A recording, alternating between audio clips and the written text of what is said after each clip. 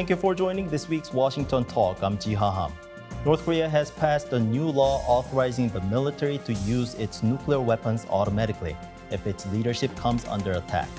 While North Korea has adopted the new nuclear doctrine, the US and South Korea held a meeting this week to find ways to strengthen deterrence against North Korea. Meanwhile, world leaders will gather in New York next week to debate global issues. Today, we'll discuss these and more.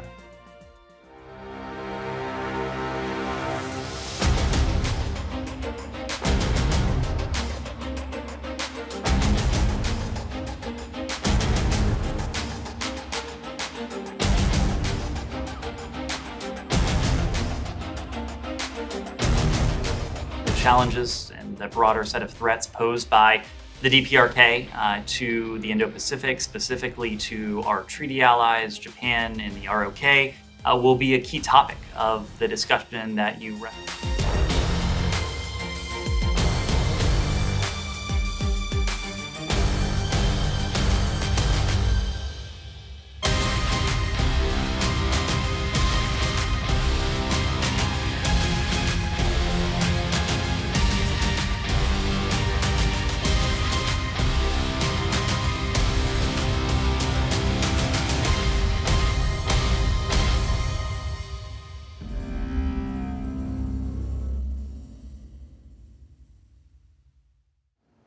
In the studio with me is Victor Cha, Korea Chair and Senior Vice President for Asia at the Center for Strategic and International Studies, and Professor of Government and International Affairs at Georgetown University. Dr. Cha served as Director for Asian Affairs at the National Security Council. Dr. Cha was also the Deputy Head of Delegation for the United States at the Six-Party Talks. He is currently a contributor for MSNBC and NBC News. Mark Tokola is also with me today. Mr. Tokola is Vice President of the Korea Economic Institute of America. Mr. Tokola had served as Deputy Chief of Mission at the U.S. embassies in Seoul, Ulaanbaatar, and Reykjavik. He retired as U.S. Senior Foreign Service Officer with the rank of Minister Consular in 2014. Welcome to the show. Good to have you both today. Thank you. Thank you. North Korea has officially passed a new law allowing the country to use preemptive nuclear strikes. Kim Jong-un also stressed North Korea's status as nuclear weapons state has become irreversible. Dr. Cha, the new law states that Kim Jong-un shall have all decisive powers concerning nuclear weapons. But at the same time, the law requires the military to execute nuclear strikes if necessary. Can we say these two are contradictory to each other? Do you see any contradictions here? I don't see contradictions per se. I think it's pretty clear that all decisions with regard to North Korea's nuclear weapons forces is going to be the decision of the leadership. I think that's pretty clear.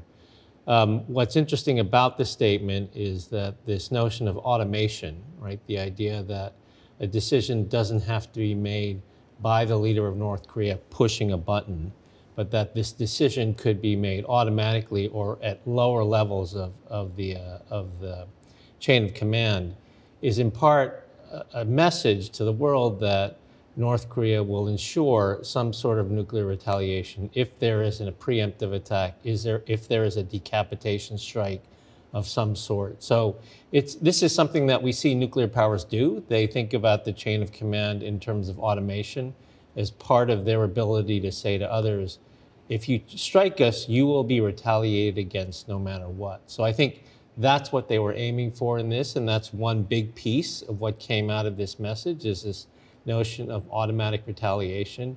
The other, as your question suggested, are the conditions under which North Korea would carry out a preemptive first strike. Which is not something that we've heard from North Korea in the past. They used to say, we have these nuclear weapons largely for defensive purposes, as an existential deterrent, but they had they never delineated any conditions under which they would use them for the purposes of attacking first. They now have done that. Mr. Tokola, under the new law, North Korea must use its nuclear weapons if its leadership is under attack or Kim Jong-un gets killed. So is Kim simply sending a warning message to the world, do not kill me? I think it's more than that. The previous North Korean nuclear doctrine, as Victor said, was to deter nuclear attack and to repel an attack that happened in North Korea. They've gone beyond that now. This new law lays out 4 conditions under which they'd use nuclear weapons, not just attack on leadership, but attack on strategic objects to try to limit a conventional war if that should happen. And then they finish with any catastrophic crisis involving the security of the state or safety of the people. And so if you take those 4 together, they could launch a nuclear weapon for almost any reason they choose to. And not just if they're attacked. They talk about preemption. So if they feel they're being threatened, they have the right to use nuclear weapons. That's a very destabilizing doctrine. Dr. Cha, I mean, Kim Jong-un made clear that his country will not negotiate. Then how can we even move forward toward denuclearization when the other party is publicly saying that it is not willing to give up its nuclear weapons? So I know that statement is surprising to most, and as a former negotiator, you would expect that it's quite depressing to hear something like that. But when you think about it, it's not that unusual. In fact, it logically follows from what I think North Korean intentions are. You know, I think their intentions have been to get themselves accepted, at least de facto, as a nuclear weapon state, as one of the new nuclear, nuclear weapon states. And so this idea that they would never give up their weapons is, again, an effort at trying to cement that status. We may not accept it. We won't accept it. We will never recognize it. But the fact that they've made that statement will lead some people to say, well, you know, they're beyond the point of return right now, and we can't get them to give up their weapons. Now, still, having said that, they're unwilling to give up their weapons does not rule out the possibility of negotiations. I think North Korea is actually interested in negotiations, but they're not interested in denuclearization negotiations.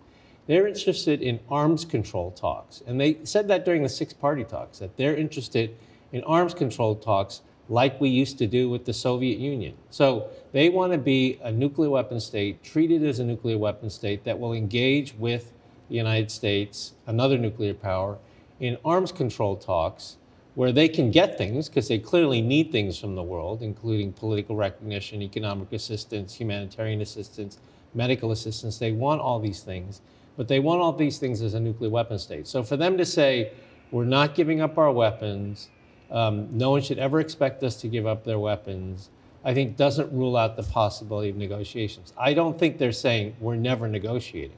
They're not saying that. They're just saying we're not giving up our weapons. Right. If I can add to that point, sure. North Korea says all kinds of things. They said in the past they would not develop nuclear weapons. They've said they would denuclearize. They've said the armistice is no longer binding, but then they act like it is. They blame South Korea for armistice violations. So consistency is not a North Korean strong point. So I'm not sure we should take this new law as being the definitive statement either for all time. If North Korea decides that denuclearization is in its interest, and that should be our goal to make that happen, then this law won't get in their way if they're denuclearizing. Okay, Mr. Tokola, I mean, the U.S. and South Korea resumed a high-level deterrence talk this week. I mean, it's been more than 4 years, since the last meeting, and we know North Korea made progress on its weapons program in the last 4 years. So things have changed. Should the U.S. and South Korea be more specific when they talk about deterrence issue? Instead of stressing the importance of it? I think the high-level deterrence dialogue is a good, important step. It probably has been too long since they've met.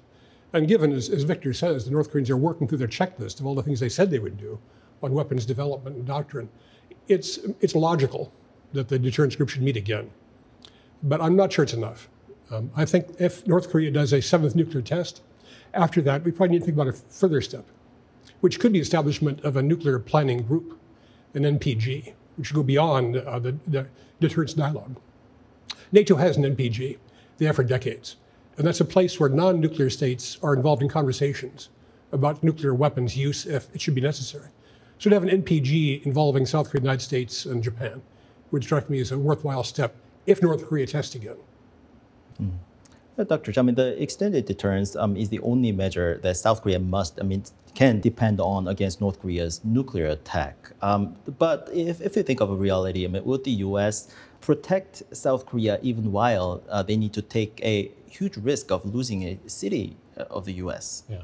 So, this is the question that I think we both often get when we go to conferences and things in Korea. And, so my simple answer to the question is yes, right? I think the United States will defend South Korea, even if North Korea can hold U.S. cities at risk, right? And that's for a couple of reasons. The first is we cannot forget that there is no conflict on the Korean Peninsula that I can imagine that will not directly involve U.S. lives and U.S. interests. I mean, we have 27,500 troops there. We have tens of thousands of American civilians in Korea. The Korean Peninsula is small enough that if there were ever a conflict, it's inevitable that the United States would be involved. So the notion that the United States would sort of antiseptically be sitting back and not feeling the brunt of any sort of North Korean action, I think is just not just not true. I mean, the other thing I think it's important, and my colleague at CSIS, Joseph Nye, calls this physical presence on the Korean Peninsula. He calls it the community of fate, right? Our communities are tied together. Our fates are tied together, and I think that's inescapable, right? The second reason I think it's important is because U.S. commitment to Korea is not just about Korea. It's about the U.S. commitment to Asia. The United States is an Asia-Pacific power. We are the preeminent power in Asia. And if the United States were not there to defend Korea, then we would essentially be saying we're no longer committed to all of Asia, right? And that is entirely not in U.S. interest. So I know that there's a lot of doubt and questions in Korea about this, but in my mind, the United States commitment is ironclad, just as it was during the Cold War, just as it was to European allies in NATO during the Cold War. Mr. Tokola, I mean, in a recent poll, more than 70% of people in South Korea supported the development of their own nuclear weapons. Some of the Korean viewers of Washington Talk also have made similar suggestions. I mean, should we take this idea or these voices seriously? Well, in a democracy, you should take public sentiment seriously. And I'm always prepared to listen to colleagues who have ideas they'd like to put forward. But I don't think that polling is the result of a well-informed, extended debate about what this would actually mean. I think if the South Korean public was exposed to a debate, and they probably should be, about what it would actually mean to leave the Non-Proliferation Treaty, the economic effects on South Korea, the effects on South Korea's standing in the world, the effects on the U.S.-Korea alliance, I think the polling could come out differently. So as the issue becomes more important, there is a need for a more informed debate of all the ramifications of it. Dr. Cha, I mean, some say this idea of just having active conversation about South Korea's nuclear development may press China to curb North Korea. What do you think? I don't really think so. I think China is committed right now to not being helpful on the denuclearization issue with North Korea. We always like to believe that China, if we engage China on North Korea, China would be helpful in terms of getting North Korea to the denuclearization table for negotiations because it was in China's interests, right? And that was the premise of the six-party talks and having China as the chair of the six-party talks. But it's clear from statements by people as high as Wang Yi that China doesn't look at the issue that way. It sees it largely as transactional. They're not going to help the United States on North Korea because the United States relationship with China is very bad now. The United States is supporting Taiwan's defense, all these sorts of things. So it has nothing to do with the question of whether nuclear weapons being in North Korea is or is not in Chinese interest. That is not what is driving Chinese behavior on the issue. It's simply this notion of, well, you're not helping us, and you have this competitive relationship, this new competitive strategic framework with us, so we're not going to help you on North Korea. So this notion that somehow North Korea would see South Korean debate on nuclearization, potential nuclearization, as motivating them to be more helpful with the United States on North Korea, I don't really see that happening. Yeah, I'm not sure if China could make North Korea denuclearize even if they wanted to. I mean, Tony Blinken, before he was secretary, made the comment that China has great leverage over North Korea, but almost no influence. I think there's something to that. I think China sees North Korea as being a fragile regime, and they're much more worried about regime instability than about the nuclear weapons program. World leaders will gather in New York next week for the General Assembly's annual high-level sessions. The US, South Korea, and Japan announced that their leaders will head to New York to attend the General Assembly. And the South Korean government said President Yoon's UN speech would be aimed at resolving international issues and establishing a global order based on universal values. Mr. Tokola, traditionally South Korea focused on more of a security issue on the peninsula and North Korea. But now it is talking about more broad issues, including a global order, which the US government has been promoting and tried to shape. Can we take this as a sign that South Korea's role or stance is now changing? Well, South Korea's role is changing because the world is changing. I don't think we can appreciate yet how different the world has become. COVID, climate change, technology, and now the Ukraine war have made the world very different from it was a few years ago. Two concrete examples of that are that the difference between security and economic issues has dissolved. So we're talking about digital network security, we're talking about supply chain resilience. Those are not traditional economic or security issues. There's something in between. So that's a different way of seeing the world. The other big difference is I think the Pacific and Atlantic theaters have also become one theater. It was very intentional that South Korea, Japan, and Australia were at the NATO summit in Madrid in June 2022. And New Zealand. And New Zealand. I forget New Zealand. So, and also the NATO strategic concept from 2022 made a very tough statement on China. First time they've talked about China. So we shouldn't think about the Pacific and Atlantic theaters anymore. Now it's a 21st century single theater. In that world, Korea can play a very important part. Yeah, can I just add to that? So I entirely agree with what Mark said. I think it's certainly that the external environment for Korea has changed. It's changed dramatically, right?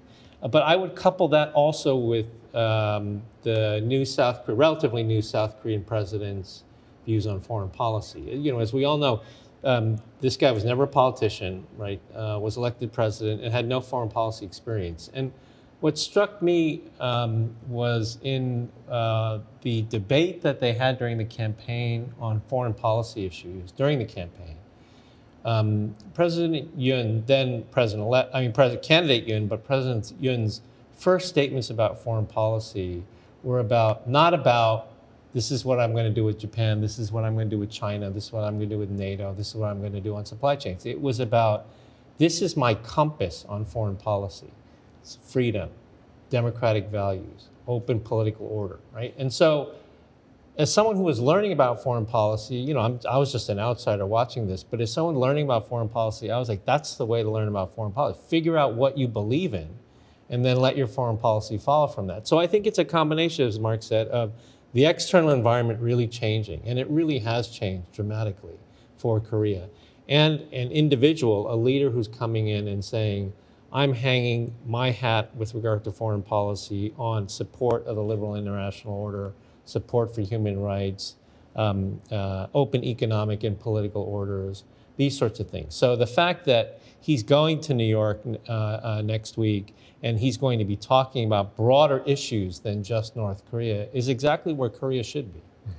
This is a big difference, change compared to last year. The previous Moon government, seemed to devote its energy to pushing for an end of war declaration, for example, or easing sanctions on North Korea. So what would you say to that?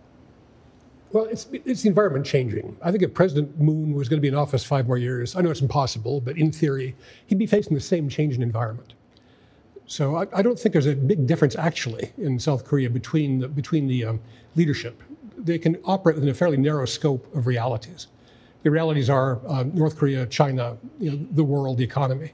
So within that band, I think South Korean leaders will make their decisions. Whether it's progressive or conservative, I don't think they'll come out that differently. Dr. Cha.